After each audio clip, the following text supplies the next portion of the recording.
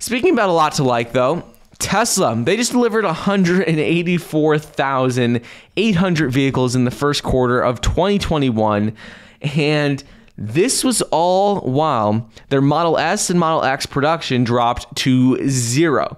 So they absolutely crushed expectations, did so much better than all analysts were expecting. Yet their Model S and Model X production dropped to 0 because they've been working on installing new equipment, testing, upgrading their production lines for these vehicles. So they didn't make any of them.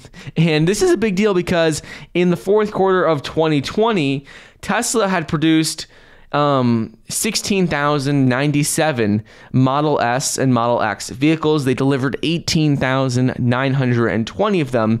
And basically, they just took that out of the equation entirely, yet they still delivered much more than people were expecting. This beat their previous record of about 180,000 vehicles. They beat that by 5,000 vehicles.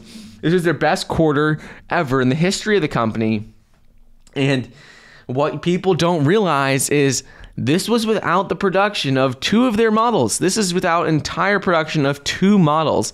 They still delivered about 2,020 Model S and Model X vehicles from their inventory, but they didn't produce any more. So being able to have a record-breaking quarter without producing 2 models, in my opinion, is absolutely insane. You don't see that very often with 2. It's not like they have dozens and dozens of models.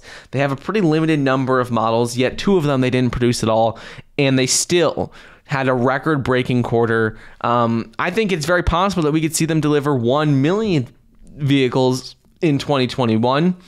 They're on track to doing that because they're growing at a pretty consistent rate, pretty fast rate.